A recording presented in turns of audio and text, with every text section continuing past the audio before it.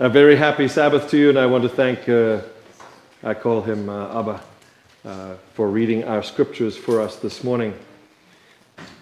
I want to start at the end of the scripture. If you have your Bibles, please turn in them. If you have your phone, switch from Facebook to your Bible app, please. Or you can text later, that's fine. I'm not one of those pastors who say, oh, electronics, ugh. I say electronics, yay, as long as it's the Bible that you're reading in church. Okay? So, here we are. This is the last thing that was said. Then the eyes of both of them were opened, and they realized they were naked. So they sewed fig leaves together and made coverings for themselves.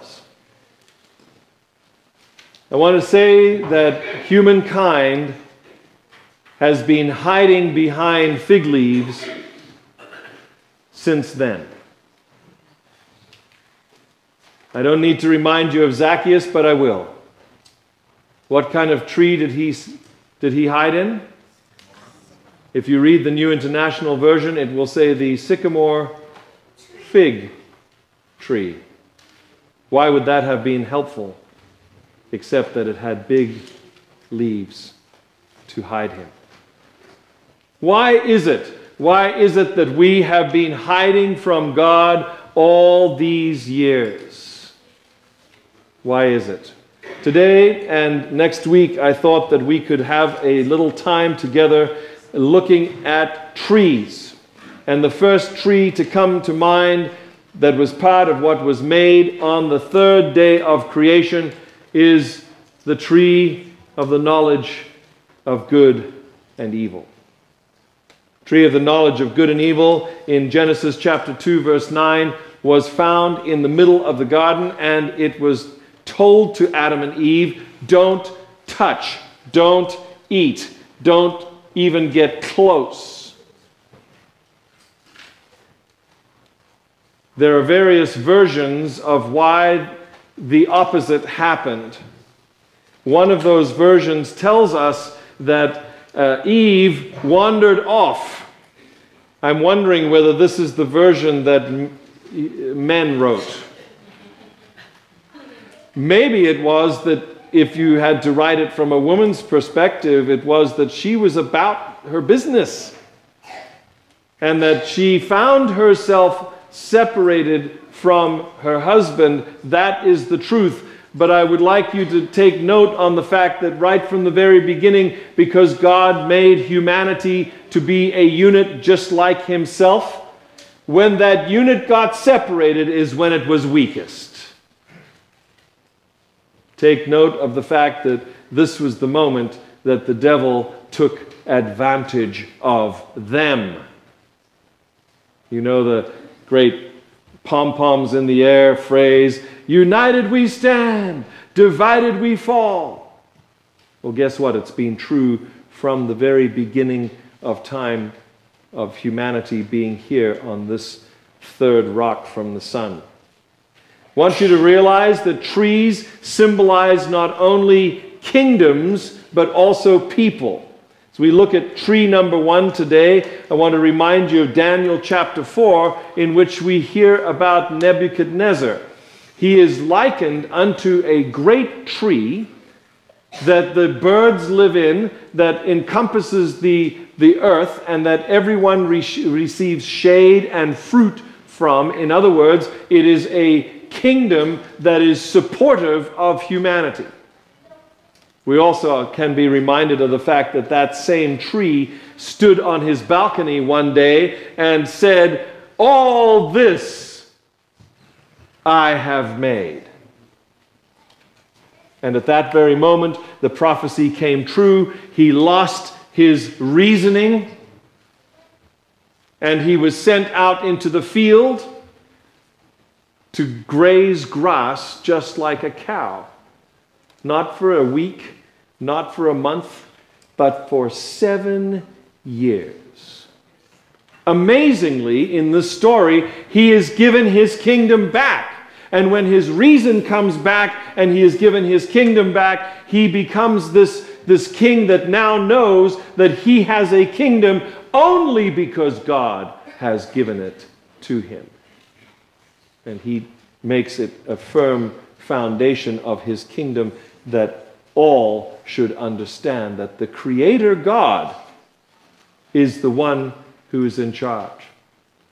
Our Sabbath school lesson this morning was about the three angels' messages. If you care to look at them today as your homework, if you haven't had a chance to read up on them, it's in Revelation 14, and it talks about the fact that there are three angels flying in the midst of heaven, and they have the everlasting gospel. Eric was quick to point out everlasting.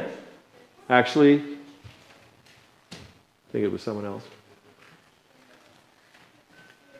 This has been the good news, my friends, ever since we started hiding from God. The good news is that He is coming back, that He would like us to be part of His kingdom, the kingdom that is symbolized by a tree. I'd like to bring into your mind the idea of the fig tree and vine. In Micah chapter 4, verse 4, you have the second tree that is talked about in specific. The tree and the vine, the fig tree and the vine are two visuals that you can have in your mind that I know that when I taste the fruit from the fig tree, some of you say, "Ugh, figs." No, don't ever want to eat figs, especially those dried ones. No, figs are very sweet and delicious and very nutritious. That's my feeling. You can have your own feelings. I'm not going to judge you. But I'm sure that most of us like grapes. And if you think about it, these were some of the sweetest things that were known to the Israelite people. But this combination, if you look it up, every time it is mentioned, especially here in Micah chapter 4, especially the fact that this is meaning that there is going to be a wonderful sweetness that will exist in the people of God when they rest in His promise, when they realize that it is He who takes care of them. We also remember what happened in Mark chapter 11 when Jesus was coming into Jerusalem and He met up with another fig tree. What did He do? The kids all know this story. Jesus is coming in, and what does He do? Parts those big leaves, right? And what is He looking for? He's looking for fruit, and there is none. And He puts a curse on that tree.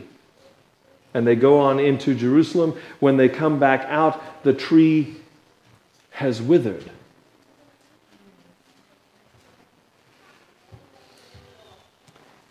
We've been hiding behind fig leaves for a very long time. In Mark chapter 8, verse 24, we read another story. I don't believe it's by mistake that Jesus healed this particular blind man. In Mark chapter 8, we see Jesus healing a man, and when he heals him the first time, what happens? His eyes are opened, right? And he sees perfectly. No. Very strangely, Jesus decides He's going to heal this guy in two stages. And in the first stage, when He touches his eyes and He says, "What do you see?" He says, "Sir, I see trees." So trees have been a big part of what God is trying to teach us about people. He sees trees. Trees equal people. He touches his eyes again, and then they are opened, and the things that he thought were trees are people. And by the way, how does a guy that's been blind all his life know what a tree looks like? So was he speaking prophetically when he said, "I see trees"? Maybe he's thinking this is what a tree must look like, but he saw trees walking around, and in actual fact, he was seeing people. I believe that we, as is pointed out here in Scripture, we are created to be like God. And so He puts a tree in the Garden of Eden to test our choice. The big thing that people want to talk about many times, and we don't have time today to really delve deeply into this, is that the fact that we have the power to choose separates us from the higher animals even. When Nebuchadnezzar decided that he was the one who had made all of his kingdom and he was not giving glory to God, God took away his power to choose, and he was like every other animal in the field for 7 years.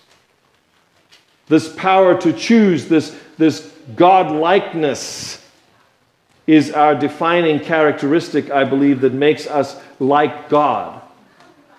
So here, as we look at this passage in Genesis, we see that humankind made a choice. In our lesson study today, we see that there are choices that still need to be made, that in fact the Adventist church has been called to preach a message to the world that says you've got to choose who you're going to serve. It's our main message. We make good choices and we make bad choices. Those choices will end up being what we are judged on later on. Isn't that right? We said in our lesson study today that our choices come from what we really believe inside our hearts. And so if you go to Revelation 22, you will see that we will be judged on the doings of our lives. And we say, I thought I was judged by righteousness by faith. Yes, we are judged by righteousness by faith. But when we have faith in Jesus, what we do shows that we have faith. Yes? So you are judged on what you do because of what is in your heart. What is in your heart will come out in your actions. And the opposite will also be true. And the Bible says in Revelation 22 that he will give everyone a reward. Like I said, it's Christmas and everybody gets what they want. How's that? God is amazing in how he does this. 2 stories I want to relate as we think about this story, this idea of the tree of the knowledge of good and evil and making good choices. The first is in 1 Samuel 25. In this story, you have David, King David, is on the run from King Saul. While he's on the run with approximately 600 men, can you imagine? That's a pretty big group of guys to keep fed. They're trying to find place to stay where Saul cannot find them. They do find a place out in the wilderness, and in that wilderness place there was a farmer, and he was farming sheep. In fact, David provided security. Now, I don't know if he had a deal with Nabal, but in the end, Nabal raises his crops, takes care of his sheep, feels like he's an extremely wealthy man, and as a result of his wealth, David is thinking, I need to ask him whether or not he would help me with a little bit of food for my men because of what we have done for him. Nabal turns his back on David. I didn't ask you to do that. What is this? You're trying to rob me now. You're a brigand. You're on the run from King Saul. David, when he hears the news, which was brought to him by his servants who had gone to talk to Nabal and ask him for a cut of what had happened there in his flocks and herds and in his grain that David had been protecting, he straps on his sword and he is on his way to kill Nabal. Now, listening from either another tent or close enough by is Nabal's wife. She is a beautiful woman. She is the woman, obviously, of a very wealthy man, but she is also understanding that she is hearing from her husband's lips things that will destroy him. He is making choices that will destroy him and potentially their whole family. She knows David. She knows that he's got 600 men with him. What on earth is he going to do when this message gets back? He is going to come and ask for retribution out of Nabal. So very quietly, and in some respects behind Nabal's back, ladies, take note, she saddles up donkeys. She puts raisin cakes. She puts bread. She puts grain. She puts meat on donkeys and takes it out towards where she knows that David is living. Good thing that she did this, because on the way she meets David and his, excisers who are coming to take what they thought was theirs, and they were angry. She bows down low to the ground. She is very humble. She says, please, please, please, my husband has said a very stupid thing. Great thing about this story is if you know the language, you know that Nabal's name means stupid. He makes this choice not to honor the hand that has protected him. But she decides very wisely to honor the hand that has been protecting her, and she comes out and she feeds David's men, and they turn back. The end of the story is very interesting. We would probably interpret it as a stroke. Nabal's heart, the Bible says, turned to a rock. And he was motionless. We would look at those symptoms today and probably think he had a stroke and then he died. Interesting thing, David decided that Abigail was a very, very worthwhile woman. So he made her his wife, his second wife. Yes, there was polygamy in the Bible, and it wasn't like we do it today. What do we do today? Serial polygamy, right? Okay, another time. Second story. There was a man, and the Bible says in Luke chapter 10 that he was going from Jericho to Jerusalem. He was going along a very dangerous road. It was well known that this road had a lot of brigands and robbers on it, and that you had best go together as a group and have somebody who is going to protect you. Otherwise, you would probably get robbed, maybe even murdered, and this was well known. This gentleman encountered some thieves who not only took everything he had, but also took his clothing, left him for dead after beating him senseless. Well, he wasn't dead. Along came the first passerby in the story. He was a Levite. Levites were the ones who did the various work that had to do with the temple. We might say today that they were the deacons of their day. He decided that according to the law, if he touched that dead body or got even near to that dead body over there, because he thought he was dead, that he would become unclean. And therefore he would not be able to do his church work. If I'm unclean, then I can't do my church work. Do you see his thinking? Would we blame him if we were the church people and think, oh no, we can't have a Levite that's touched a dead body because then he would be unclean. So the Bible says, Jesus telling the story, he went around and on his way on to Jerusalem, obviously going to do his church work at the temple. The next person to come along was a priest. You might think of this person as a pastor. He too has duties that require that he not get his hands dirty with things that would have, I don't know, the Yiddish word is chametz, or, oogies on them. Not supposed to. And if you don't believe me, read Leviticus. And you'll find that there are injunctions against certain things that you're not supposed to touch. And if you do touch them, you have to wash, and you're unclean until sundown.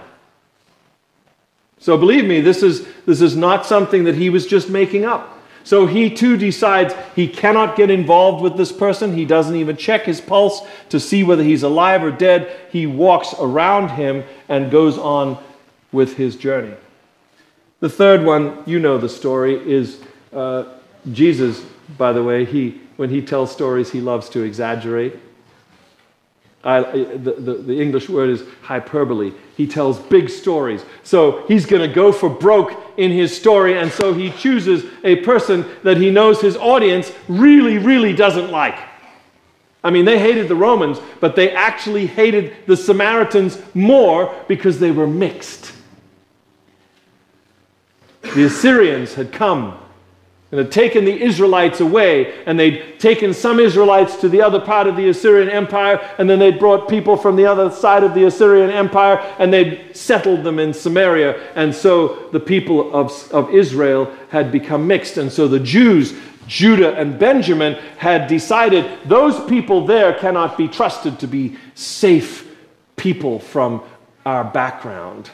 And so therefore they stayed away from and stayed out of the circle of the Samaritans. So along comes a Samaritan, Jesus says, and he sees this guy. He gets off of his donkey. Must have been a fairly wealthy guy. He had a ride. Yes, a donkey. The other two were walking, remember? He has a ride. So he's a wealthy businessman. He stops, gets out of his ride, gets off of his ride, and gets down to the level of the guy who's on the ground, checks his pulse, sees that he's bleeding, sees that he's been beaten, but realizes that he is alive. He takes what he has. He takes what he has, and he does first aid as best he can, and we look at what he uses. He uses wine, he uses olive oil. These are great healing agents. He uses cloth to bind this guy up, and then he uses his own conveyance, let's use a big word, the donkey. He puts the man on his donkey and walks beside him to the next inn. And then goes what we would consider to be like the absolute extra mile, where he says to the innkeeper, here's some money, take care of this guy until he is well. Talk about great health care. You know, insurance. What if insurance was like this? Here you go down to Kaiser and stay there until you are well. Pete, can I get a witness on this one? Okay. And we'll pay the bill. More likely today, it's, you've been here long enough, you need to go home now. I'm dealing with a parishioner right now. The family is having to pay because insurance has said her time is up. So now they're having to pay the bill to keep her where she needs to be until her bone heals. You know, doctors disagree sometimes. But in this case, it was just the businessman, and he had the money, and he pays, and he says, when I come back from doing my business, I will pay you whatever you need beyond what I'm giving you right now. What an incredibly generous, loving, kind act. And so it is that when Jesus asks his listeners, so who was the neighbor? Oh, can you imagine? They didn't even want to say the word. The one who helped him. Didn't even want to say Samaritan. In these two stories, we see, one from the Old Testament, one from the New Testament, that there were choices that were made in the situation. Choices to serve. Paul invites us in Galatians 2, verse 20. I know that you knew this was coming, right? He invites us to be crucified with Christ. Did you know that Christ was crucified on a tree? We're talking about trees here, ladies and gentlemen. We're talking about the fact that the Bible tells us that those who are put on a tree, those who are hung on a tree, are cursed by God.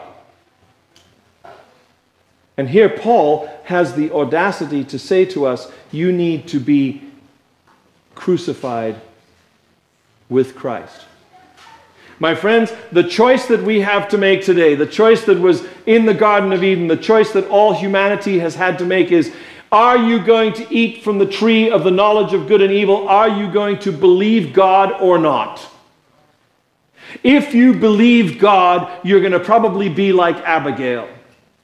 If you believe God, you're probably going to be like the Samaritan, who is motivated and whose choices go along with their affiliation with God.